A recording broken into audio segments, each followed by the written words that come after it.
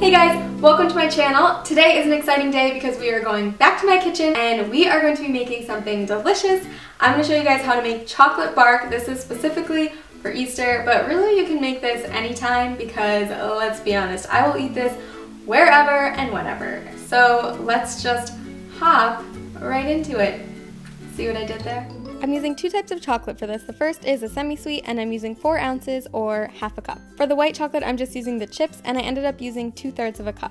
So all you're gonna do is break up your bar into smaller pieces, but if you're using chips, you can just pour them right into the bowl. And then I also poured in the white chips, and make sure you're using microwave safe bowls. If you're melting them in the microwave, I would recommend putting one in for 30 seconds, taking it out and stirring it, and while you're doing that, put the other one in for 30 seconds. This way you can keep alternating them and stirring them until they're nice and melted, but you won't have one finished and cooling off while the other one is melting in the microwave. This works best because they'll be ready at the same exact time. The next thing you want to do is line a baking sheet with parchment paper, and then you can pour your chocolate on top of the paper. Next you can take a spatula and start spreading the chocolate out all over the parchment paper, making a rectangle shape.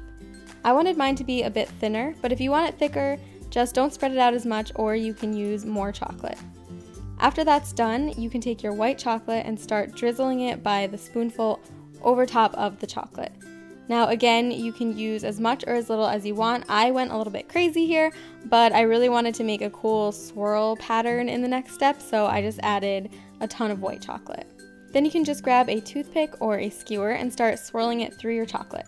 It takes a little bit of time, but you'll eventually see this really cool swirly marble pattern take place, and you can just keep going until you're satisfied with how it looks.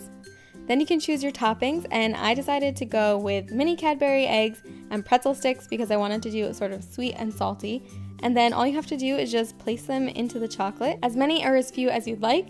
And then lastly, you're just going to pop the whole thing into the refrigerator for about 30 minutes to 1 hour.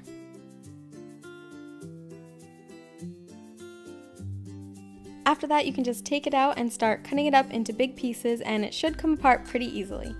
Then all that's left to do is serve it up to your family and friends at Easter, or, you know, just sit down by yourself and eat the whole thing in front of the TV. I mean, I'm not saying that I did that, but even if I did, like, it wouldn't be weird, right? Either way, I hope you guys enjoy it.